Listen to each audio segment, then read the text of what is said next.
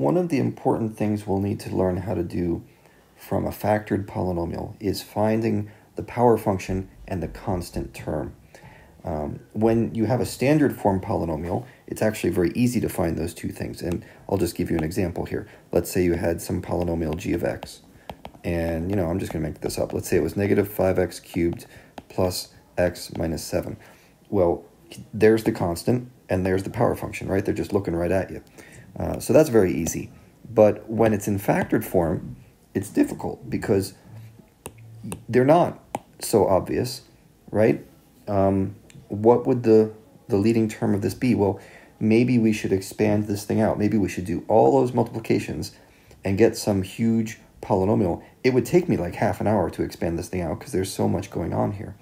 So when you have a complicated factored polynomial, we still want to be able to find these power functions and constant terms, but we need a quick shortcut, and that's what this video is going to go over. So here's how you do it. Let's talk about the constant term first. If you think about what a polynomial is, and where that term at the end comes from. Here, let's use an example. Let's say g of x equals x minus 1 times x plus 3. Okay, this one is easy to expand out. I would say that is x squared. I'm going to do a little stuff in my head here, and if you want to play catch up, you can pause the video and do it on your own. But this turns into x squared plus 2x minus 3. Now the question is, what's the shortcut I can use to find this minus 3 from the factored form? Well, if you take a look at these numbers right here, this 1 and this 3, if you multiply all the terms on the right together in each of those parentheses, in the end, you'll get whatever term is all the way on the right in the polynomial. So hopefully that makes sense from a spatial point of view. Let me give you another reason why this is working. When I multiply things together from factored form, you're multiplying every number times every number or variable. And if you want to get something with no x's on it, the way that happens is by multiplying together everything else that has no x's on it, okay? Which is usually all the stuff on the right side of the equation. So let's do an example with this one. And let me just change my color here so we can see all the new ink. If I want to know what the constant term is, here's how I go about it. I say negative, because the negative is still up front. We have to deal with that.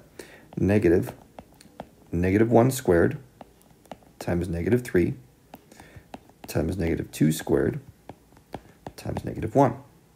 Okay, now that's not so bad. We just have to work through all these terms here. So we have negative 1 squared is just 1 times negative 3. Negative 2 squared is 4 times negative 1. So I count 3 negative signs. That means this is going to be a negative. 1 times 3 is 3, times 4 is 12. So we have negative 12. That's our constant term. And that really was pretty quick. You just multiply all the numbers together in the factored form. Now, another way to talk about the constant term is to think about this as a graph. And we'll get into the graphs of these things later. But just pretend we're going to graph f of x. And I don't know what its shape is. I'm just going to draw some wiggly thing here. And of course, I drew something that can't work.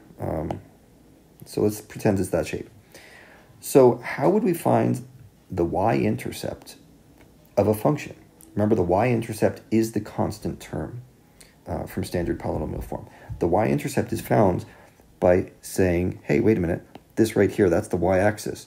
What's x equal to on the y-axis? X equals 0, because it's the y-axis. It's right in the middle. Over here you have very large x. Over here you might have a very small or very negative x. The y-axis is what runs right in the middle. It's at x equals 0. So what you do is you take x equals 0 and you plug it into that original equation. Well, look what happens when you do that. All these x's turn into zeros, right? And all you're left with is the numbers. It's the same idea that we've been going over. Okay, so hopefully that clears it up a little bit. This is how you find the constant term. You just multiply all the numbers together on the right. Let's go over the power function now. Or not the power function. Let's go over the leading coefficient. I think we want to take this in steps. Leading, you know what? No, we're going straight for the power function. For the power function, remember what this is. This is the term of the polynomial which has the highest exponent.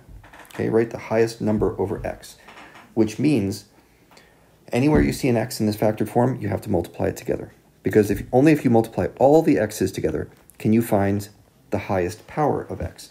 So instead of multiplying all the right terms to get the constant, now we're going to multiply all the left terms to get the power function. So we have negative times x squared times x times negative 3x with the squared on the outside of it times another x. And if you look back at the original form of this function, see those x's that I circled in there? You can see where these parts are coming from.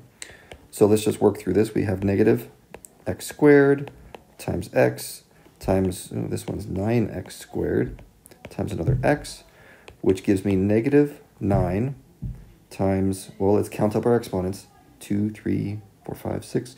I think that's negative 9x to the 6th. That's my power function. So it has a leading term of negative 9, a polynomial degree of 6, and we'll find these things very useful later on.